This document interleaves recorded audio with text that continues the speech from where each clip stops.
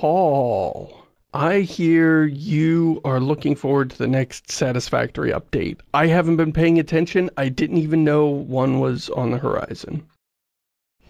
Yeah, supposedly it's coming to experimental tomorrow on date of release, so it'll be Tuesday.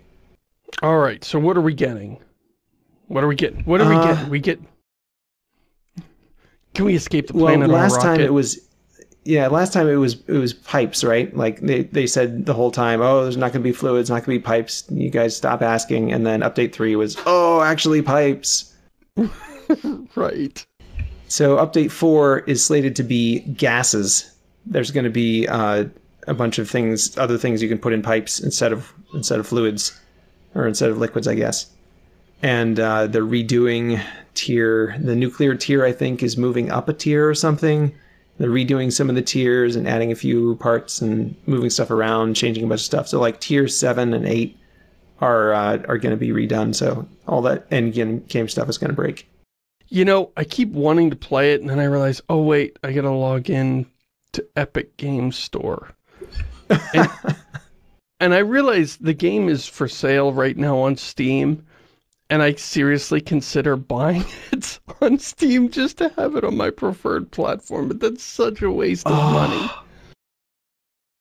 Yeah. I'd how like they to have get it ya. in my list. Yep. I'd just like to have it in my list. I should have waited. I mean, but I really liked the look of the game. So I could just think of it. I paid for it, you know, to play it a year early. I paid extra. If someone was coming out with the System Shock remake, I would have paid years early to play that. Yeah. So I'm looking forward to redoing my base and adding even more spaghetti all over the place. It's going to be fun. Oh, that's right. I forgot how the crazy way you build. The other thing that made me want to go back to the game is I saw some other people that, you know, I get more and more fastidious, and it slows me down. The advantage of your way of building is, of course, it's incredibly efficient. Like, you just need something, you put it down, and it works. And I'm like, okay, I need another thing to do iron. Well, first I'll build a building, and now I need to set up all those conveyor belts and route them everywhere. You know, it's the difference between throw the computer on your desk, plug it in, and begin using it, and bring in the computer and add it to your cable management system. You know, spend half an hour tying all the cables together and routing them under the desk. And it's very quick to get things going your way. And my way is super time consuming. And I often, like, just get burned out. Like, I'll spend most of a session just making things tidy and not actually making progress. Yeah, I do occasionally get into like, oh, I should build a building and make everything square corners and like organized and stuff. I did that with my copper production or copper sheet production. I made a whole building for copper sheets and that was fun. But yeah, it does get a little bit too wearying for me. I'm just like, I can't be bothered. I'm just going to add another conveyor belt on top of this conveyor belt. You know, you can add, you can put conveyor belt stands on top of splitters. So if you don't have a way to route something, you can just add a splitter in the middle or a joiner, either way, in the middle of a conveyor belt. Don't do anything with it. Don't add, pipe, conveyors to that thing. Just use it to route conveyors over the top of it. Oh, I see. It's just a stand for conveyors. Yeah, exactly. It's really, really convenient. Yeah. So and then with gases, they're also adding new resource deposits, and it's got like 2 different buildings where you build like a pressurizer, and then like all the little vents spew up around the edge, and then you add like taps to the vents and stuff. So it's like a whole a little bit more involved resource gathering as well. It looks pretty fun. Doing some more exploration and some more shooting monsters and things. I should probably just wait until the game comes out, because I tend to go all the way to the end of the current tech tree and then quit. And then the next update comes out, and then I just start over at the beginning. And oh, yeah. That could take a long time.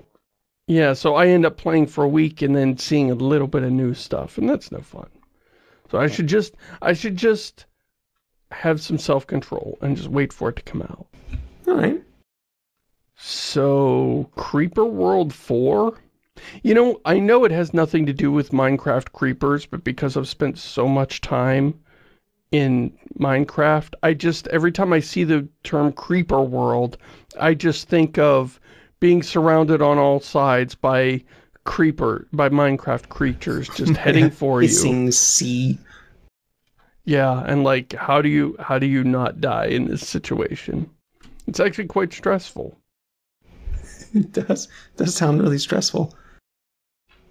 So Creeper World, for those who aren't familiar, is a series of games made by a single man who's developing these games, and they're kind of real-time strategy, infrastructure management. The hook is that the enemy, instead of being a bunch of single units, is a whole field. It's like a fluid that you're trying to fight, and so it's kind of assaulting you on all angles from all sides, kind of thing, which is interesting. And the downside is that because you don't have individual units, it doesn't generally have a very concentrated attack, and he solved that a little bit in Creeper World 4. Creeper World 3 is the one that I started the series with, and then and this is 4.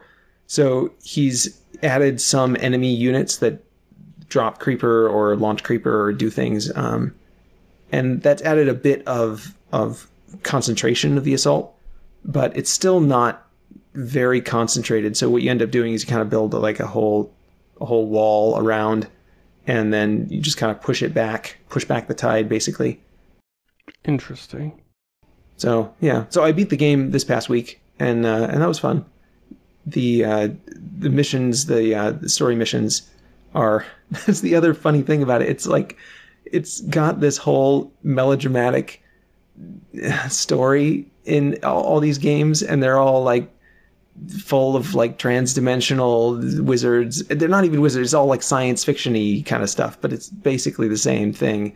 And there's like AI guys, hibernating for hundreds of thousands or hundreds of millions of years or whatever, and all these giant numbers, and like parallel universes collapsing and all this stuff.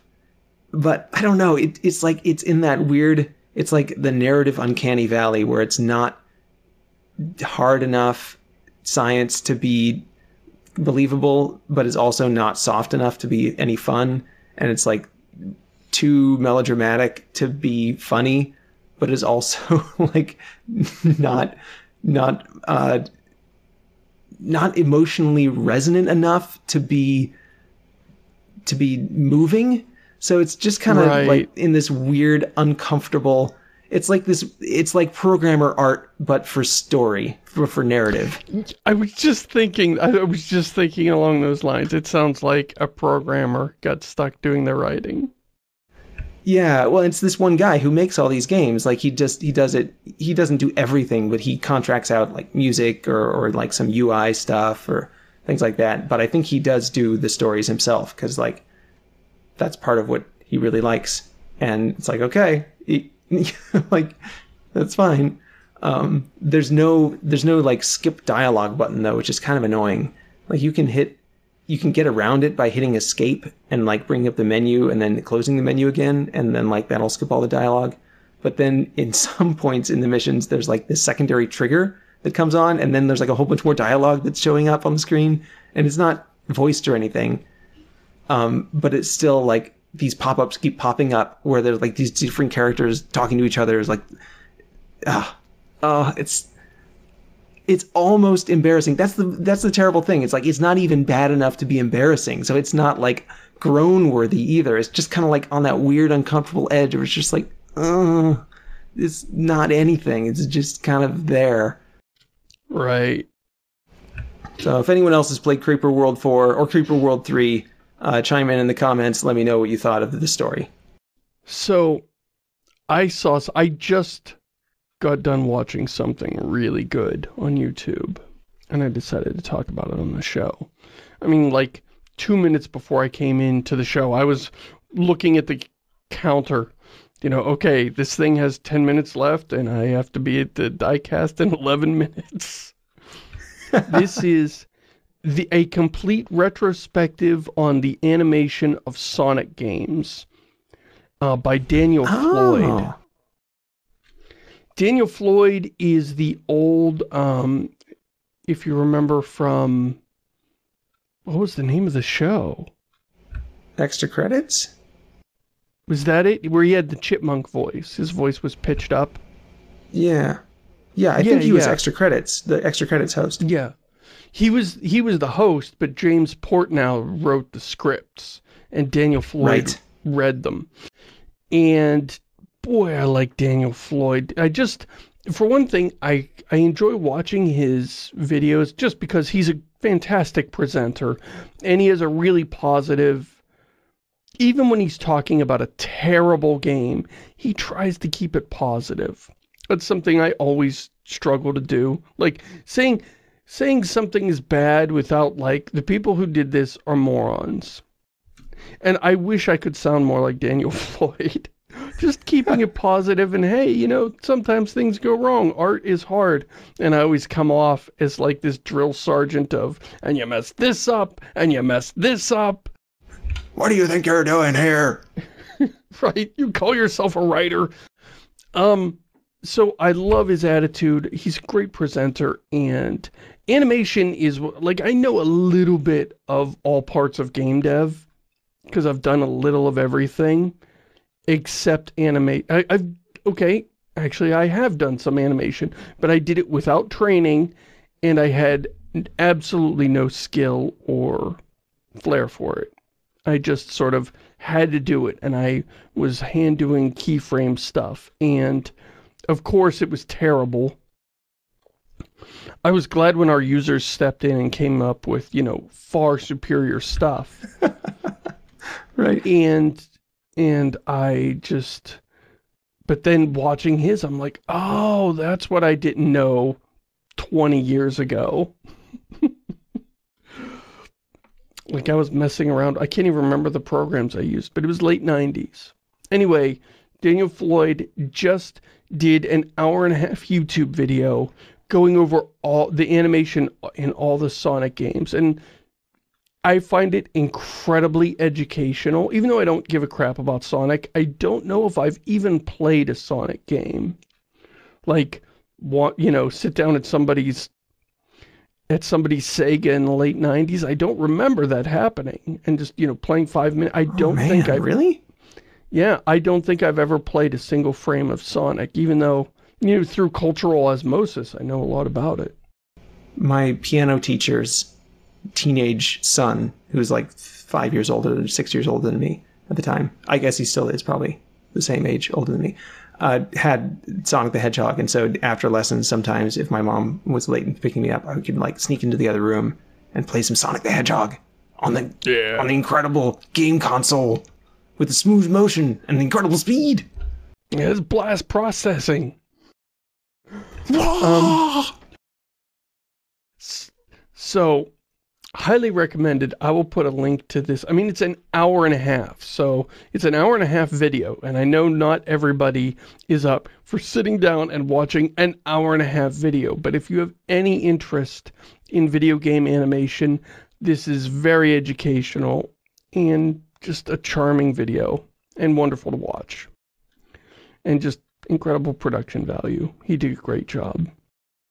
And like an hour and a half, just for reference, you can beat the entirety of Sonic 2 in 16 minutes. So like an hour and a half, maybe he's just speedrunning every game. We don't know. Well, he talked about he worked on this video for months. So I don't think he was speedrunning the games. Like, it didn't occur to me until just now. Wait, how did he get footage? I mean, these were his footage of his playthroughs that he was showing off. And on like a 16 millimeter film camera. Right. How did you get footage of you playing on a Sega Genesis and all these days? Did you use emulators or video capture or, you know, TV capture? Well, how did this happen? All the footage looked super crisp. You know, like TV capture often looks pretty crap, but everything right, because it's crisp. Only like 320 by 240 or something. Right, and then that can be fine as long as it can stay pixelated so it's crisp and you see the pixel. You know, once you take something like that true. and blow it up to 1920 or actually 1080p, and then, you know, there's big black bars on the sides because it's 4:3. It's fine as long as whatever you're using to capture the footage doesn't scale it up to 1080p and then try and blur it out. Leave it pixelated and it'll look better. Because if you just turn it to mush, it looks so bad. And yet, all his footage looked great. Okay, as a side note, I was helping my mom has an intern that was like doing her website on Wix or whatever, and she needed a favicon. And for those who don't know what that is, it's the little tiny icon that shows up in the little bar at the top of all your tabs of all your windows, and you can see like the little play icon or little, you know, Gmail icon or whatever. And so that's the favicon for your site, and it's 16 by 16 pixels or sometimes 32 by 32. So it's a tiny little picture. And I sent her one, and she's like, "Oh, it's not going to work." And like, here's what it looks like on my screen. And she sends me back this image of like the thing in her image viewer, and it's just been scaled up so that it fits in the image viewer. It's this blurry mess. Right. And I was like, it's not going to look like that. Do you know what this is for? Like, you have no idea what this is for, do you? Right. Anyway. The other people have that problem where an artist will send them something like that. My wife, Heather, has made websites for people, and they're like, "No, that's terrible, it's too blurry." And then they ended up, "No, this is what I want." And they'll send her some, you know, horrendous 8K image. It's just supposed to, yeah. Animated GIF of a waterfall in Tahiti. Right. It's like 50 megabytes or something outrageous, and you're like, you're making things for the web. You're not making things for Hollywood. Stop doing that. Yeah. All right. Okay. Animation Sonic games. I'll have to look that up. That sounds really fun. All right. 100% Mindustry. What is this? So you've played Mindustry, right? Have you played Mindustry? It's a version 6, I think, since the update. This is the one that's like kind of a more abstract Factorio. Yeah. Yeah. I did actually play a little more of it like a few weeks ago. Okay. So you've seen the planet view. I don't remember. My brain no work good.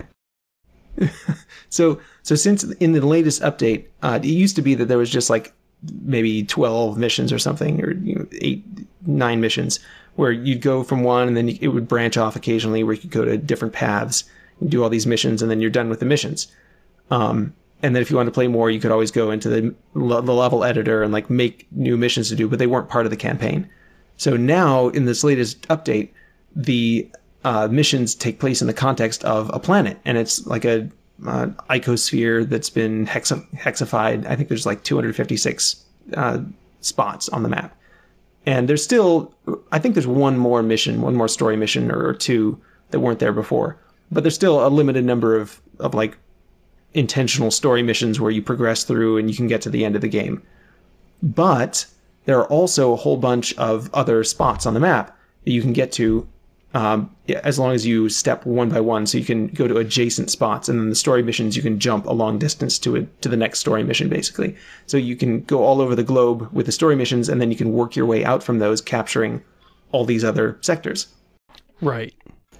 And the reason you might want to do that is because the way the launch pads work now is instead of launching them to a group resource bank somewhere, they instead launch to other sites on the map. And so you can now reinforce your beachhead or whatever. You like launch a core in and then have all these other sites send resources there. So you don't have to gather any resources there. You can just focus on building stuff and, blowing up the enemies. Right. So probably you'll end up capturing like 5 or 6 of these side missions in the course of the mission, just because some of them will threaten your sites, and so you want to capture those so that your mission sites don't get captured and you have to go back and recapture them. But there is an achievement for capturing every site on the planet.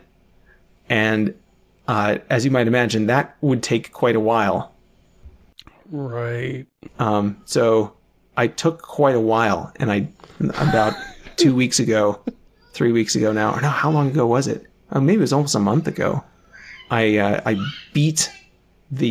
captured all of Cerupulo, or whatever the planet's name is, every sector, and boy oh boy, is that a lot of Mindustry. And you're glad you did that. That certainly did improve your life significantly. Worth the time put into it. Yeah, so about that, I mean, I was trying to figure out, like, okay, I did this, like, how many other people have actually done this? And I ran some numbers, and probably less than 50 other people on the planet have captured every sector in Cerupulo. Wow. So now you don't know if you should be proud or ashamed? Yeah, I was kind of waiting to see if that number would go up, because it's at 0.01% of players have that achievement on Steam. So I was hoping that would start to climb, but so far, no. So it's a challenge to all you Mindustry players out there. Yeah, if it grows, then you were just the first one to the summit. But if it doesn't grow, then it's like you were one of the only people dumb enough to do this. Right. And like now there are some achievements that are off limits for me, like the 500 wave achievement of like surviving 500 waves or whatever. Can't get it because like all the enemies are dead. There's no one left to fight. Well, congratulations, I think. Or I'm sorry. Thanks, I hope. How about some mailbags? All right, take our minds off ourselves. No, dear Diecast, this one is incredibly blunt and to the point. How do you feel about Miranda's ass getting downgraded in the upcoming remastered Mass Effect Trilogy collection? It was such an important aspect of the game and its lore, the camera shots of her ass being an example of the series' superb cinematic presentation. I remember your analysis of the series had a long, detailed post about how Miranda's ass was one of the few things you liked about Mass Effect 2, and how her ass should have been its own game, because it, being in Mass Effect 2, felt like wasted potential. Best regards, a fellow gamer. Yeah, I thought Miranda's ass should have gotten its own spin-off titles, honestly, so... Multiple games, I mean, I did... a whole series. I mean, I did all the loyalty missions for Miranda's ass, so, you know, those up. No, of course not. I love the idea that there's less of her ass, in the game now. And I'm like, that's a good start. Now let's get rid of the rest of her. It was... my brain is just generating titles now, you know, like Ass Effect.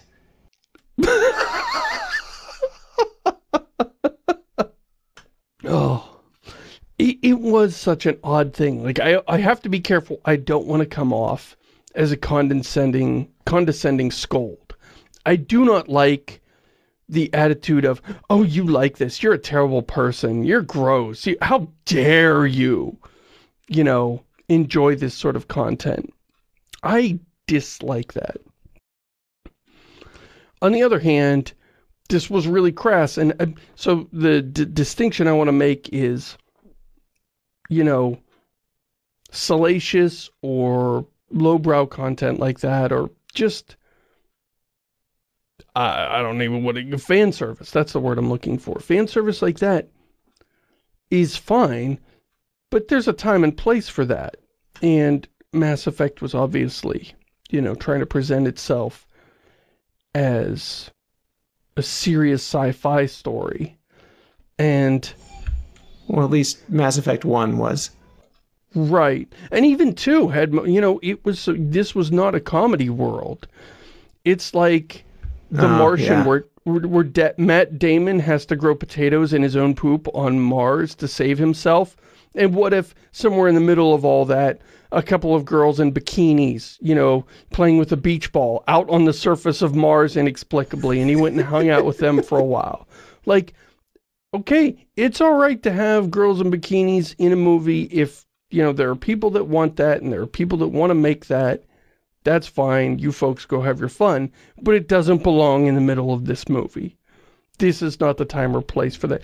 And it undercuts everything around it. Like, I no longer take this world seriously. And, yeah, it just lowered my appraisal of the entire game. Nobody else got this treatment. It was just this inexplicable, all of a sudden the cameraman, she adopts these completely unnatural poses for the camera while she's talking to Shepard, and it was such a bizarre thing. I mean, really, this should have been fixed before the game came out. Like, this should have been obvious. Everybody's like, what? Our game is not a place for this. This is silly. And not during a conversation. Right. Well, like, and the weird thing is, like, it's not even good pinup material. Like, it's not even good in that way either. So it's like, are you going to shoot for this or not? Because you're missing both targets at this point.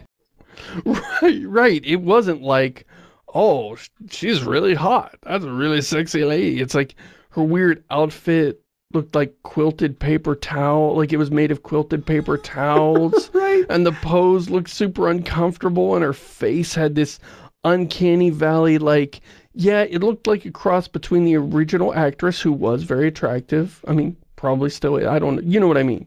An attractive actress, yeah. And like Shrek. Like, what's wrong with her jaw? Why is her jaw so too big? Wide. And like, then she brags about, like, everything about me has been engineered to give me an advantage. And it's like, really? Those engineers need to get their heads checked. Right? Were they human engineers? I don't know. Right. Oh yeah, maybe they're aliens. What field of operations were you engineered to excel in? Right. Oh, just everything about those scenes made me uncomfortable. I mean, even aside from the fact that I hated the dialogue in those scenes, it was really annoying because you constantly want to, like, argue with her and you couldn't. Right. Or when it did let you, it made you say something stupid. You know, you want to say, Cerberus is, you know, stupid. And, you know, Cerberus is stupid. And Commander Shepard goes, Cerberus is smarter than me, but they're not the smartest in the universe. And it's like, you know, no, that's not what I wanted to say.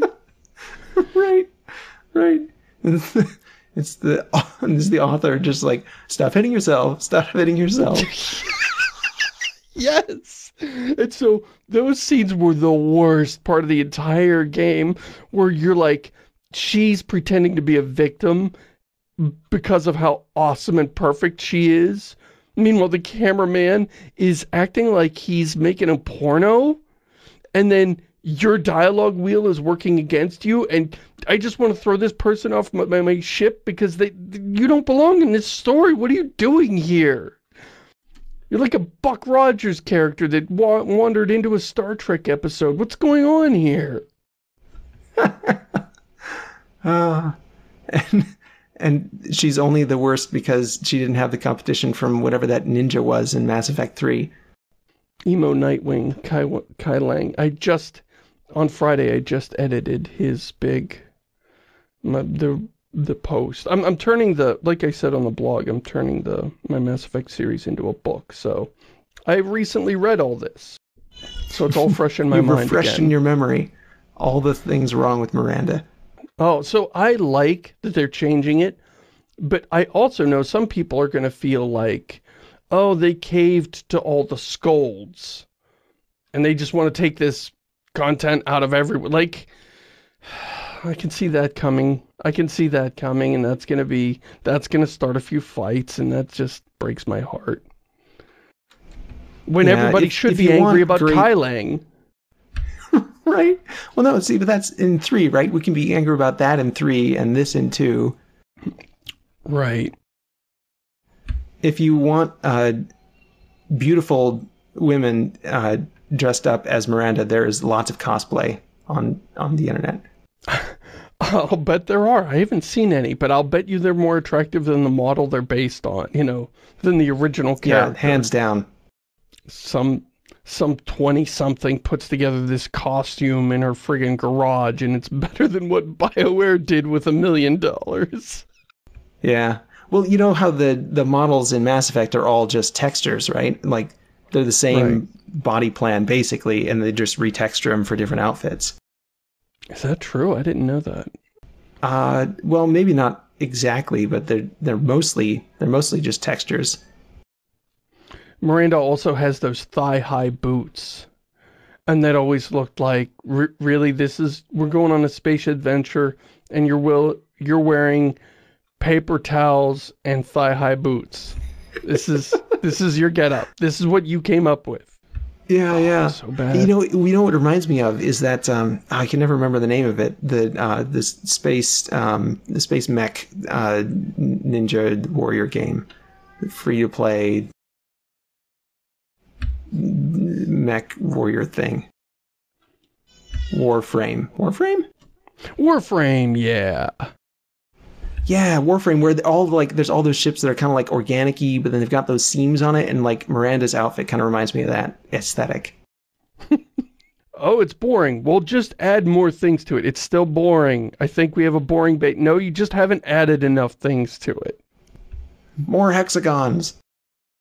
That's how I make music. Oh, this is boring. I'll add more to it, and then it's just this, I'll eventually realize it's this cacophony of like overlapping sounds, and it's just awful, and I delete it in shame. That's what the Warframe design looks like to me. Somebody got to the end, and they have 12 different intersecting models, and they're like, mwah, perfect, ship it. Right? The white noise of visual design. It's like Krieger. Was that? Or no, what was that Procgen thing that ended in all the white noise? I don't remember how Krieger is teeny tiny executable Procgen shooter, but I didn't remember how it ended. So oh no, it was something else. It was this again, like a super tiny Procgen thing, but it like turned into a whole music video or something. But then like it all ends in these overpasses like snaking their way through white noise. Anyway, we're way off topic. Let's we need to go to the next mailbag probably. It's all yours. Esteemed talis et iacula. And my Latin's kind of old. The throwers of the dice. By definition, everybody's Latin is old. Oh, burn. Okay. Currently on Kickstarter, there's a project for a dungeon generator that places room decorations randomly, but in what seem to be believable places, etc., etc. There's a link to the Kickstarter. The Kickstarter has been funded at like 3,000% or something crazy. It got funded in 3 hours. Yeah. He says, I have no idea where this is going to work, but it looks pretty interesting. Of course, one of the corollaries of Clarke's third law is any sufficiently advanced technology is indistinguishable from a rigged demo. So evaluation of risk reward is left to the exercise of the potential backer. Yeah, I feel it. It looks like they definitely did just do like a 3D mock-up of operation. I don't think they actually have a working piece of software. But it looks really cool and it looks very doable. I don't think there's anything difficult about that. They say in the pitch that it's going to be like an AI dungeon builder, but I don't see why they couldn't just use standard Procgen techniques. It wouldn't be difficult. Right. The AI just introduces a way for things to go wrong humorously. Yeah, I guess. The main thing that I resented, I suppose, about this whole thing was that it would be really nice to have access to like how they're doing it, so that it was a tool that you could use for other things too. Because I think it just generates images, doesn't it? Or like you can export it into some sort of tabletop games or something. Right. That's the big purpose, is to generate maps. Yeah. That you print on your industrial printer and then hand out pieces of physical dead trees to other people at your table.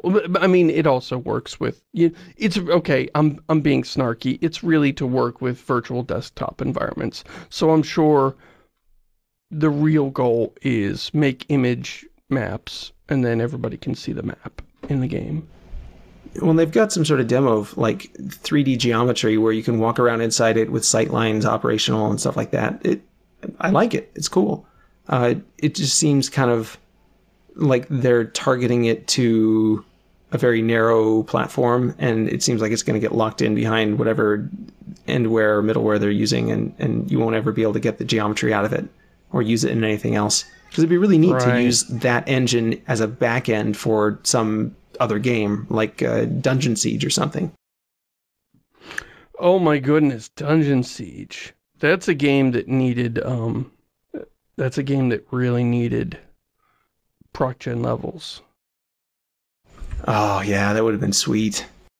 So thank you, Doug Sunseth, for the question. Yes, I think it's totally doable. I think they're going to succeed. I mean, they'd better with like, what, 2 million euros that they raised? That's crazy. I did that. Okay, and Doug suggested that this ties into what I did.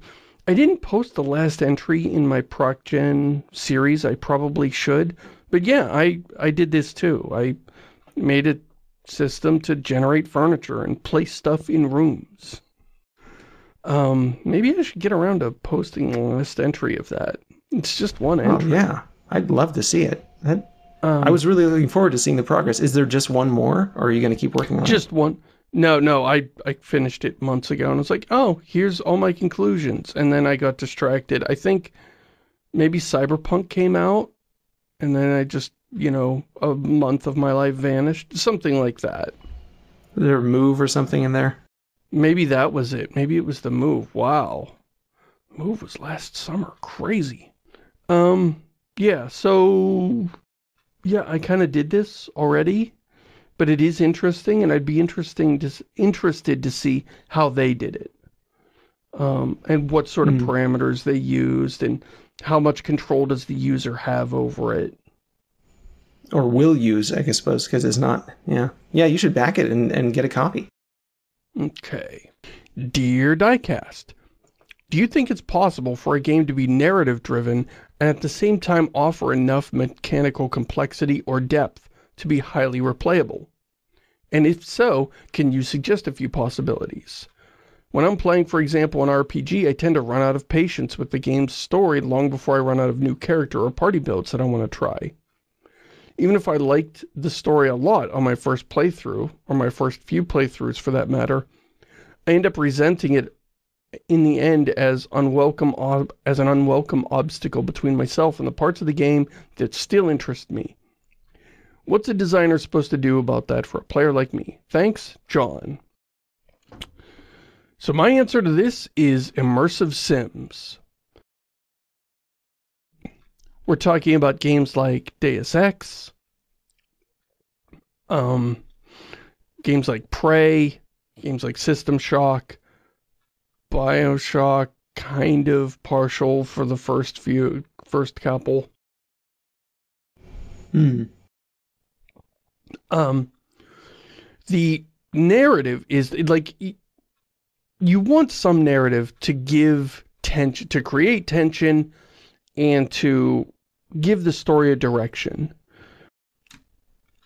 So that you're not just doing the Doom thing where it just drops you into this thing and you just wander around murdering stuff. But right. Or Minecraft, where you're just like, I'm gonna do a thing, and like, there's no narrative structure. Right. But immersive sim does have a story. It exists to build a mood and tension, but it's very understated. So you're not gonna like, there's not a big cutscene that you've got to watch at the beginning of every time you start one of these stupid games where the bad guy comes out and laughs at you and kills your village and I'm gonna go take over the world but leave you alive for some reason. Please don't train up and come and beat me later. We're looking at you, Rage. Right. Like, that's just harsh. But it does, an immersive sim, the immersive sim that I like the best, being Prey, I guess, has lots of different builds you can experiment with. So you get a very different gameplay experience and different routes through levels. So you're like, well, what's it? Actually, Prey doesn't have as much routing freedom as the old games did, like System Shock 1. You're just like, okay, I know my goal is on level 3, but I'm just gonna go sneak down to level 4 and say, oh my god, what is that? You know what, I'm going back up to level 3. But you can do that. You can sequence break, I suppose. It doesn't keep you boxed in too much, and gives you, so you can try and do crazy things like, oh, I know there's a good weapon down on level 8. Do I have the guts to sneak down there past all the super dangerous stuff that I'm not ready for yet to get this one really good weapon? There's a lot of different ways to play it, a lot of emergent stuff from the mechanics to try, and while the narrative is there to keep the mood going, you know, to keep things feeling spooky or whatever, it's not, you know, people aren't calling you up on the phone every 10 minutes. Hey, did you shut down that computer yet? Oh, we really need to get that computer shut down. Hey, the next mission, I have another mission for you. Hey, have you heard about Sandra? That's crazy, isn't it? Right. The story is there, but you're not constantly talking to people. And so I get a lot of replay out of those games. Now that's first person, which might not be what you're looking for. If you're talking about a party of people, you're probably talking about some third party or third person game, and I don't know about that. But for me, immersive sims are the magic sweet spot where it's not just an abstract world. There is a story, there is a mood. I can get into that groove with it and enjoy that, so it doesn't feel too abstract, but at the same time, it's not like just constantly bothering you with the story and everybody talking to you. And, you know, the first time your character falls in love with the love interest, it might be a little, okay, whatever, I guess this works. And then the fifth time your character falls in love with the love interest, it's like, who cares? Shove her out the airlock. She doesn't matter. That's not why I'm here. Sephiroth's gonna kill her in the middle of the second act anyway. Exactly. Screw this. Who cares? Yeah, so immersive sims is my answer to that question. My answer, as with all narrative questions regarding games, is that if you're trying to tell a story, you should write a book or make a movie. And if you're trying to make a game, you should make sure that the narrative is in support of the mechanics, not opposed to them. So if the narrative is getting in the way... Yeah, well, so like in RPGs, like if the narrative is there getting in the way of the systems that you're looking at exploring, I'd feel like the RPG designer just has put too much story in. Now, you say narrative driven, and that kind of implies that the mechanical complexity isn't the draw. Like if the narrative is driving the experience, then maybe they put too much complexity in the mechanics. If you're getting distracted by one or the other, it seems like they're clashing. Yeah, driven. I've seen people get caught up on driven. Some people, when they mean driven, they're talking about, like, it has a narrative. You follow the narrative to get to the end. But that doesn't mean it's necessarily, you know, omnipresent. Like in Mass Effect, you're always talking to people about plot stuff. Where in Thief games, you never talk to anybody except between missions, right? So, right. You're trying not to talk to people in that game. Right. So walk up, strike a conversation with a guard, and get a sword in the face. So it's not clear. Sometimes people, when they say narrative driven, they mean everything is all about the narrative and everything takes a back seat to that. And sometimes they just mean, well, it has one and it follows a narrative, so the narrative is the flow through of the story, even though there's not. And other people just mean, yeah, it has a story. So driven is kind of a confusing word. Like perhaps you care to clarify, John. Right. Right. Doom, definitely not narrative driven. Final Fantasy X, I would say very, you know, all those hours of cutscenes, yeah, pretty narratively driven. But then when you get into something like Prey, would you call that narrative driven? So what about like Half-Life? That's got a pretty strong narrative. Right, that's got a lot, and you're always following the plot, but people aren't always giving you updates on the plot. There's sometimes you spend a lot of time... Is that narrative driven? You can't leave the plot and just go dick around in City 17 and, like, do touristy stuff. So is that driven or not? And I'll bet you can ask several different people and get different answers on whether or not it's narrative driven, or it just has a narrative, or the narrative's just an afterthought on top of the gameplay. Like, how much is there in the game? How much does it affect the game? And then how much does the user care about it within the game? Yeah. If it's just like gameplay is a gate to the next story beat, and the story beat is skippable, then it seems like it wouldn't be much of an impediment. Right. So I don't know about that word driven, but I answered the question as best I could. All right. I feel like we've done a show. Another week has passed us by. Thanks so much for all the good questions, everybody. If you've got a question for the show, our email is diecast@shamusyoung.com. And we've still got a few questions left in the mailbag, but feel free to send us more. Thanks for listening, everybody. Say goodbye, Paul. Good night, everybody.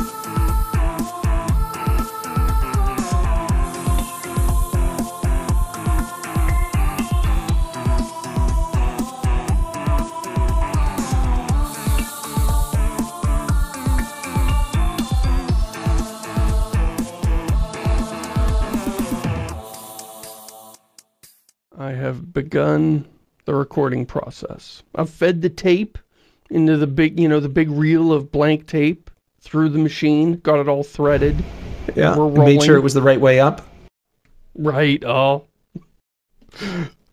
I pressed the giant toggle button, which, moves the physical magnetic head close to the tape so that it will begin recording our voices. And it made a giant chunk noise when you push it. Exactly.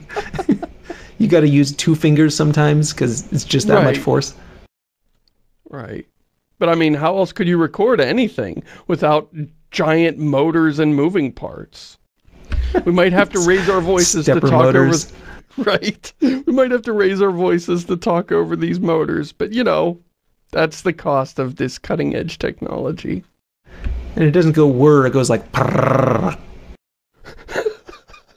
Except that when you run out of tape, it's like flap, flap, flap, flap, flap. Because it doesn't know.